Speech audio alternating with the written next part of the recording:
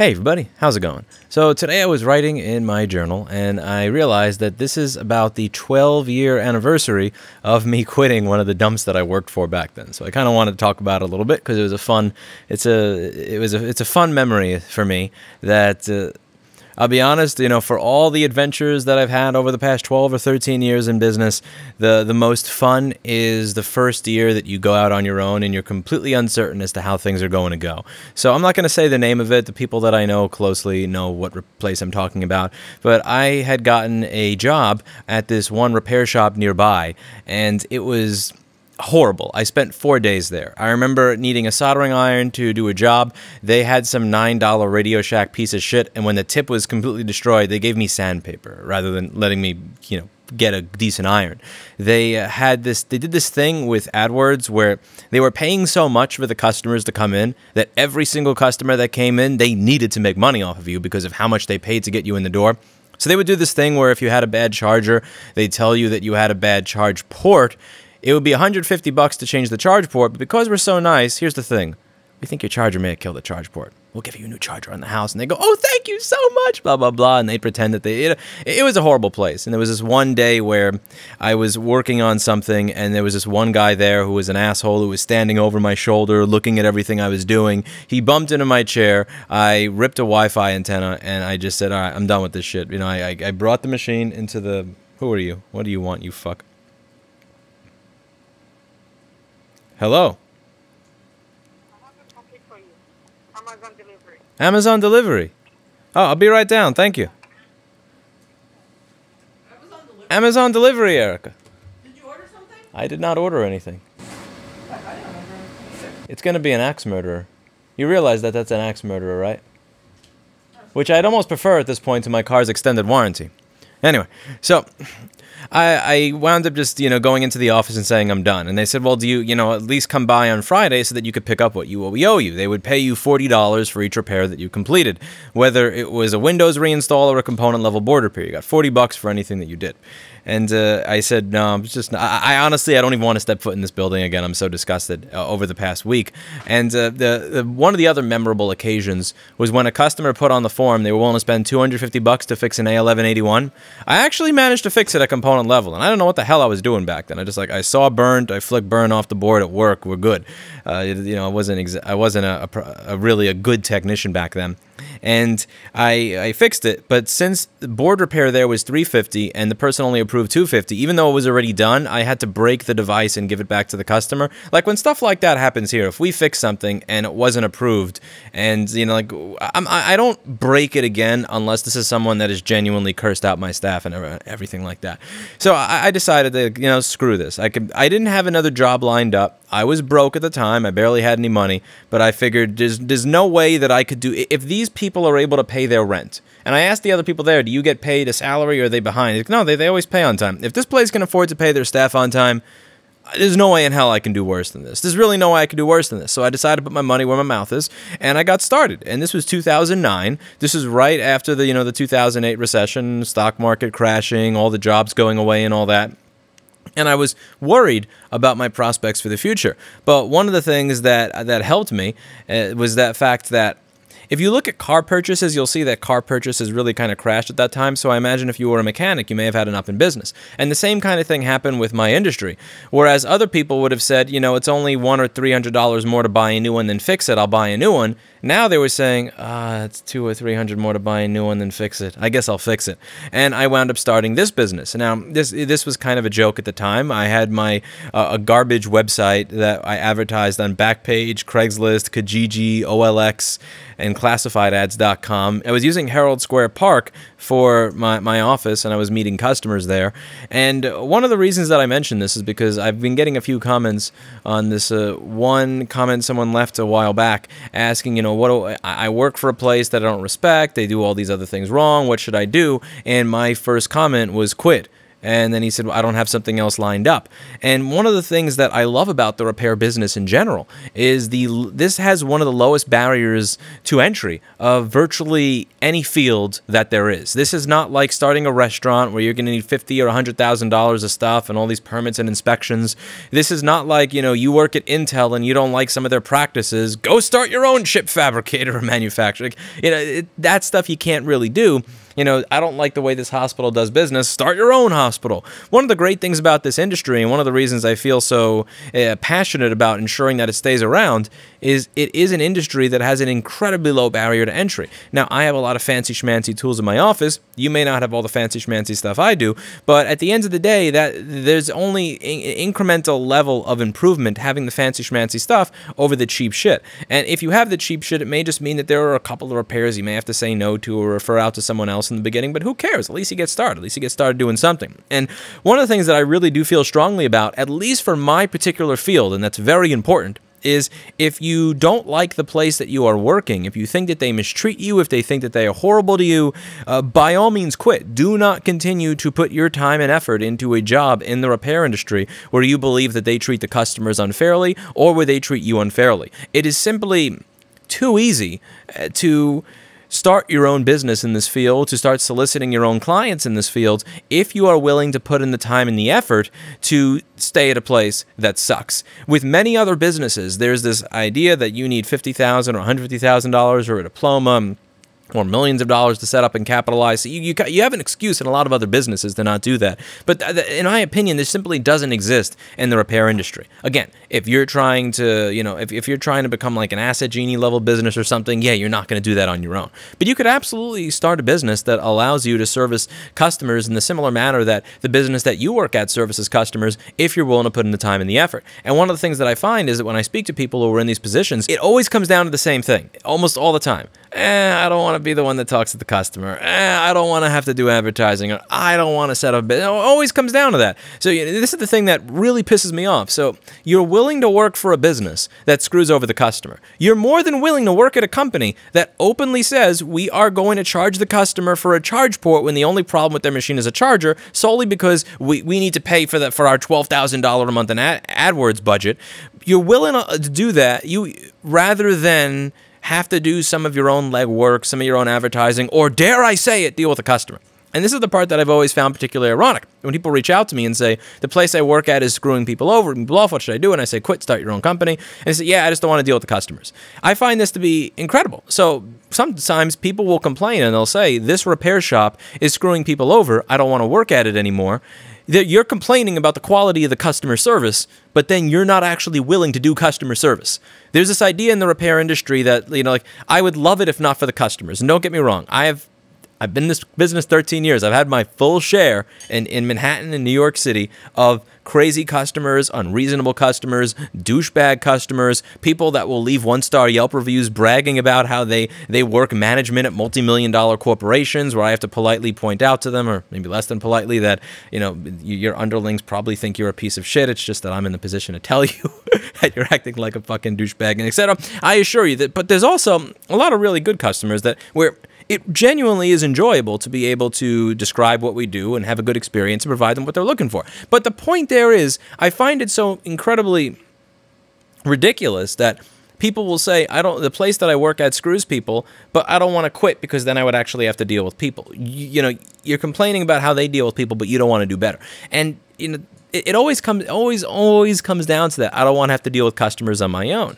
And if that's the case, then you're never going to move on. You're never going to have that opportunity.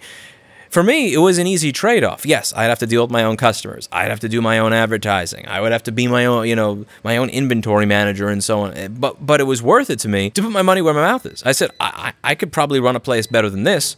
Let's see if I actually can. And then I wound up running a place better than that. And then I stole 2 of their employees that hated the way the place was run. And one of them actually still works here today, 8 years after I hired him. And he's a genuinely great guy. If you work in this industry, there's boundless opportunity to make money off of a very small initial investment. And I think that that has to be remembered. You don't have to set up a fancy store. You don't have to pay $12,000 a month in AdWords. There's a lot of opportunity out there, and you're going to be able to offer certain types of personalized service that a larger store is not going to be able to offer because they have too much on their hands. So there are certain custom services that I just don't offer for customers because the pain in the ass it would be to deal with that within my regular workflow of the amount of machines that I have to get in and out every single day to pay the staff and to pay the rent. It's just not something that is efficient. Whereas if you're only dealing with 1 or 2 customers a day and you're on your own as an independent consultant, not only can you do stuff that larger stores may not really be fit or equipped to do, or give them that extra level of personalized service, but you may also be able to offer a cheaper price because you're just working out of your apartment and you're a one-man band. There's a lot of opportunity in this business, and if you're working for a business that you find to be immoral or that you think treats people badly, in this business, in the independent third-party repair business, in my opinion, there's virtually no excuse to not at least try and go out on your own, solicit some jobs on the weekend, put your toe in the water, try to feel out what it's like to run your own business. Because if you're not willing to do that, then at some point you're going to have to stop complaining about how horrible the place that you work at is. Because again, this is one of those businesses where you really can have $268 in your pocket and create an empire out of it. It genuinely is possible. This is how many of the businesses that are radically more successful than mine, way more successful than mine, where the owners have gone away with millions and millions of dollars after selling their business to Allstate or insurance companies, have started really in their dorm room with a few $100. And it's just something that I think people should consider and think about when they're looking at starting their own thing in this field. Now, I know that these are hard times. I know because of COVID, it's very difficult to find another job. One of the things that I think is worth pointing out here is that there is actually an opportunity for people who are new and starting out who don't have expenses to be able to compete with existing shops as a result of what's going on. So one of the things I mentioned prior was that when there is a recession, you'll see that spending on certain items goes down. So when, after 2008, 2009, you'll see for a few years that people buying more expensive cars went downhill. And that is probably something that you're going to see happen when it comes to how people make decisions about buying new expensive consumer hardware as well. It's why a business like this one was able to start in 2009 and actually do really well.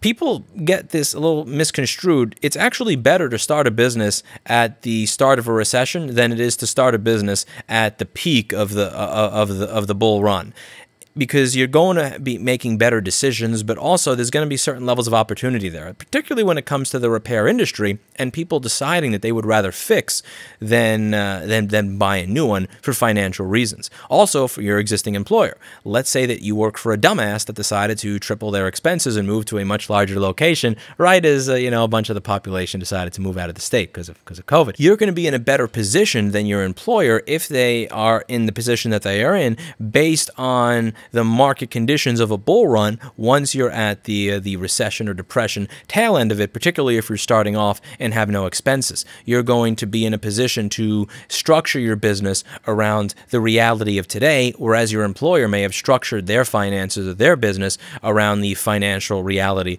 of last year. So just something to think about. Also, admittedly, this is one of the few good things that comes out of living in a place like New York City.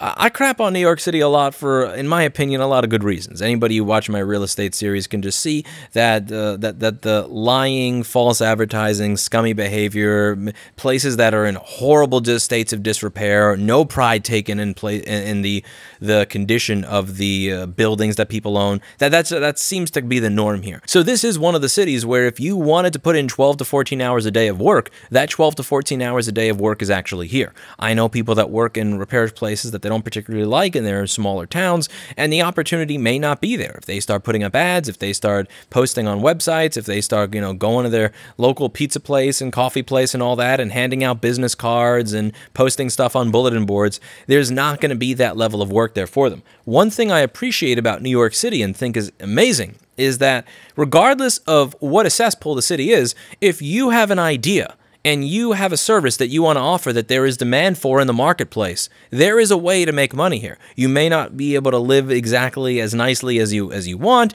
You may be hustling a little bit. You may be working long hours. But if you have an idea and there is demand for a particular product or service, and you're good at providing that product or service, you will be able to here. There are a lot of areas in the U.S. that are great areas. I'd love to live there. The people are nicer, the housing is cheaper, the government is saner, everything else is better, but because the town only has 8,000 or 10,000 people in it, if you have that idea, you could be great at providing the service, but there may simply not be the demand there to compete with someone who exists. Whereas when you have 8 million people in the space the size of Knoxville, Tennessee, you then have you then have the ability to go out on your own and offer something that is better than what was being offered by your prior employer.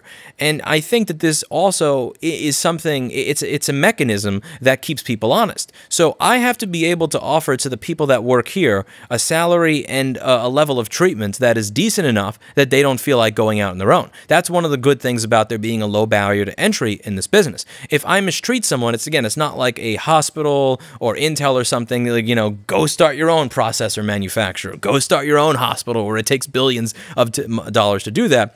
It's something where if I mistreat someone, they can easily start their own business. So there are people here that may think that they can make more on their own, but they may not be able to because they're missing this, that, or the other skill. If they do have all those skills, I'll pay them a certain amount, where the whole idea is you'd be better off working here than going out on your own. And if I don't pay them enough that they're better off working here than going out on their own and doing all that work, then they will go out off on their own. What keeps the system working and a nice, well-regulated oiled machine for the entire industry is when people are willing to leave if they are being mistreated, at the very least if they're in an area with a decent population density where the work is out there. And the reason I'm really doing this video is I'm just sick and tired of hearing this whole, my employer sucks, they're immoral, they're this, they don't pay this, they don't pay that. And the only reason that someone may not want to go out on their own is that they don't want to deal with the end customer. When people say, my employer treats me so badly and they screw everybody over and this, that, and the other, and I'm worth so much more money,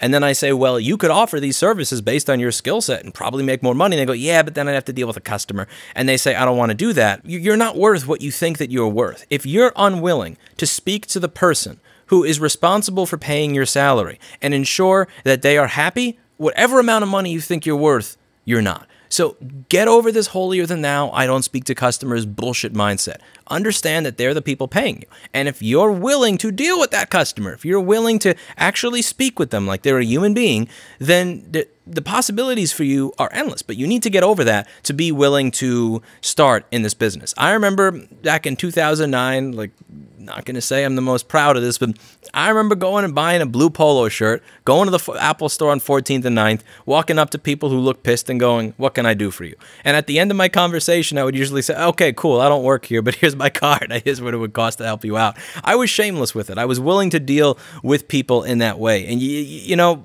honestly, looking back at it 13, 12 years ago, I would much rather have dealt with doing that to get where I am now than work at that place that was scamming people left and right, treating people like shit, giving me sandpaper to use in a soldering iron because they were too fucking cheap to spend $15 on a new tip. Anyway, just a bit of a rant there. Really do take advantage of the opportunities in this industry because they are there.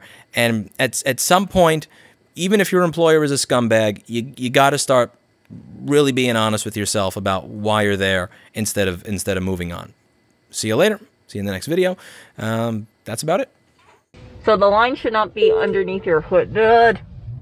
What? Yeah. I didn't even do anything. He's like, she's going. Like, she bought GameStop at $3.50. No, it's like I was like looking at the line. I was saying it just accelerates like that. Oh, pothole.